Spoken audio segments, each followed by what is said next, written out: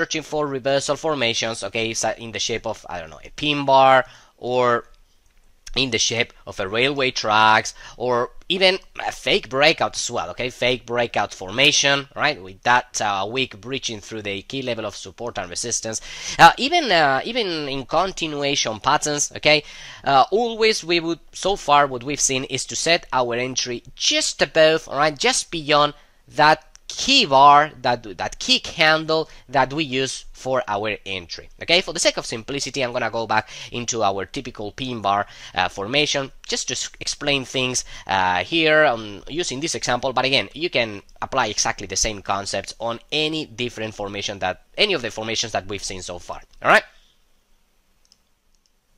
So as I was saying before, what we've seen so far is to simply take our trade 5 pips below the low of that particular candle, either waiting for price to actually move back down, okay, on the trigger candle, this one here, and simply click on our sell button there, manually click on our sell button, or as an alternative, wait for this candle to close, let's assume, I don't know, in there, and then go ahead and place a sell stop order at that particular level. A sell stop order, as you know, is a pending order at well, one specific level that you predefine. Once price hits that level, your broker will execute your sell order and you will be effectively filled in the market, or again at that predefined level that of your choice.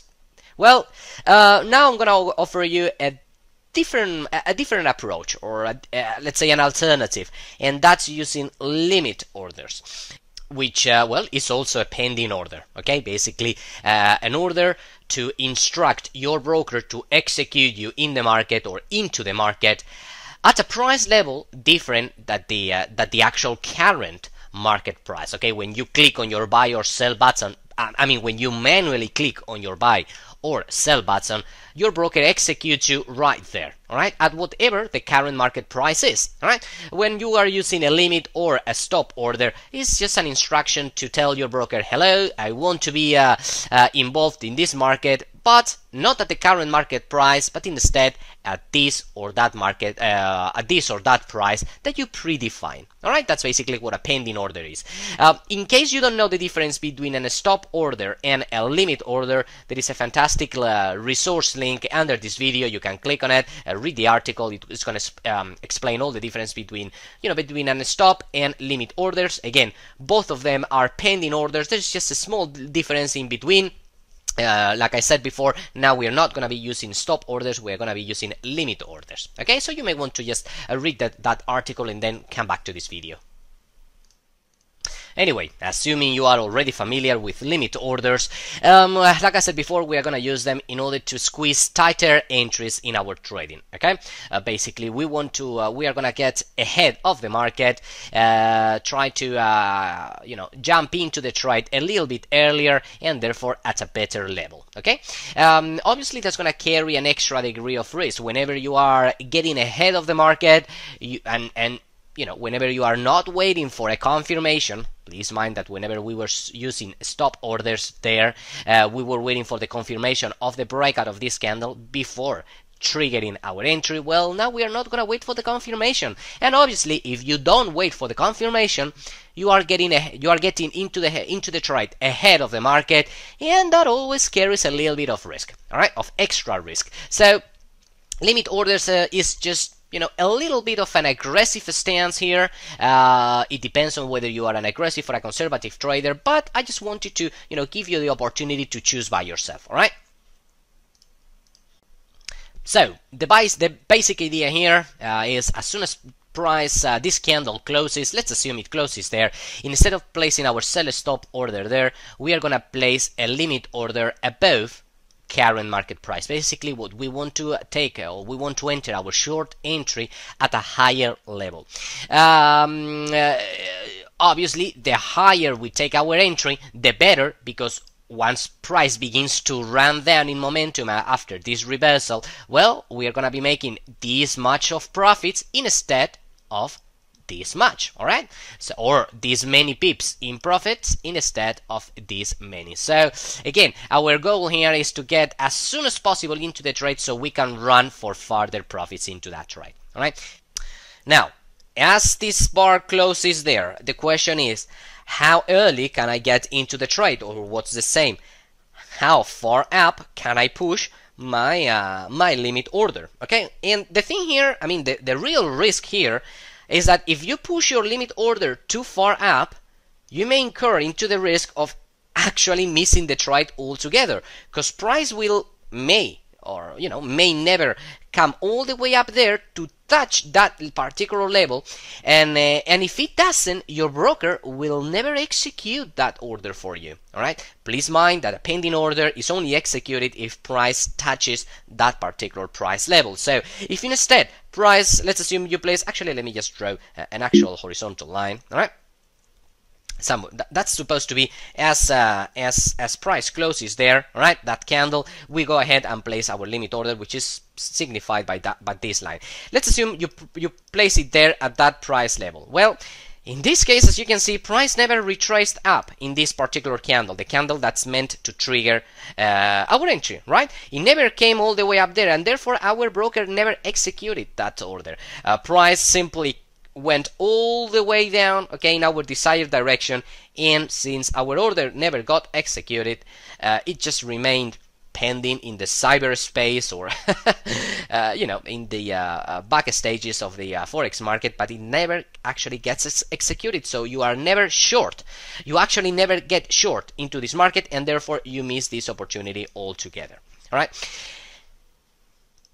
so the question remains, how far can I push this limit order safely, or safely enough to have a high chance that it's going to get triggered in this bar? Well, in my experience, 33% of the actual candle that we are using to base our entry around, in this case meaning the pin bar in itself, well, you measure the entire range, and like I say, 33% of that range, of that total length, let's assume somewhere around there, you can safely place your limit order around that level, and more often than not, again, in my experience, 80% of the time, that level is going to be hit, all right, in the following candle. Usually you see a little bit of a retracement, like I say, enough to hit that 33%, and from there, well, obviously, at that point, your broker executes your order, and then you are effectively short. So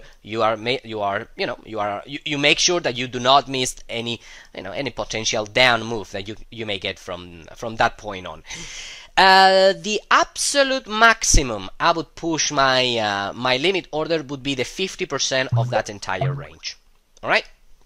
The absolute maximum, somewhere around there, 50% of this entire range. That's again the maximum. If you push it any farther above, then chances are you will never get hit. I mean, not you, your limit order will never get hit, and therefore you will never be riding that potential down move. Okay, so anything between 30 to 50% is usually okay. All right,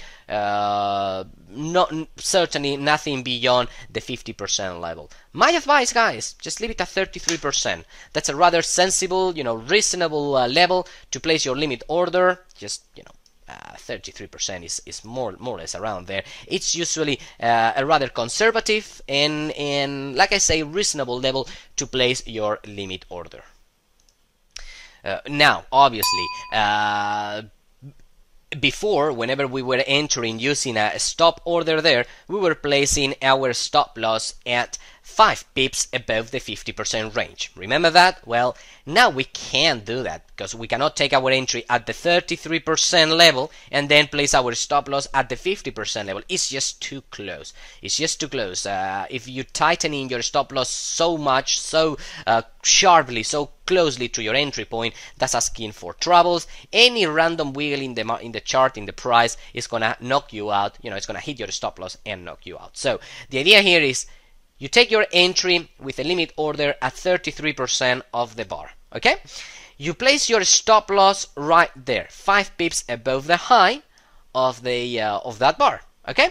And once price begins to trail down, begins to drop back down into this level, okay, 5 pips below that level, then you trail your stop loss from its original location down to either the 50% or the 33% if you want to be a little bit more aggressive with your stop loss management policies. Okay, but at any rate, recapping a little bit, entry right there with a limit order at 33%.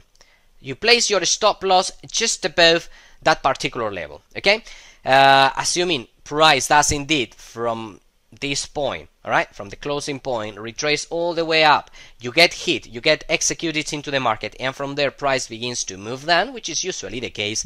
Well, once price ticks below the low of that hammer formation or any other candle that we were using in order to trigger our entry, okay, once price comes down there, you simply go into what we saw on previous videos. Once price is down there, you trail your stop loss down to, again, either 50% or entry level, meaning the 33% of this of that range, of that bar length. All right, that's entirely up to you, depending on how aggressive or conservative you want to be with your money management. With your stop loss management policies. Both options are equally valid. Both options are equally valid. All right, and well, as far as the profit-taking level location, everything remains the same. You close 50% of the trade at the close of this bar. All right. At that point, if you hadn't done so before, well, at that point you trail your stop loss to break even, and then simply let the second portion of the trade run to further profits, if the market so wishes. All right. But like I said, you take your chances and leave 50% of the trade remaining or open in the market for potentially for further profits. And that's basically it, guys. That's pretty much all as far as limit orders. Like I said, just another option as far as entering the trade. Again, a little bit more of a riskier approach than simply waiting for a stop order beyond the candle, the actual candle. But again, sometimes it's worth it taking a little bit of risk, taking an aggressive stance, because you can really get or improve your entry significantly. So, okay, I mean, if you were to locate it at 33%, which is what I advise, of the previous bar, again, somewhere around there, I mean, take a look at, take a look at how much you actually gain.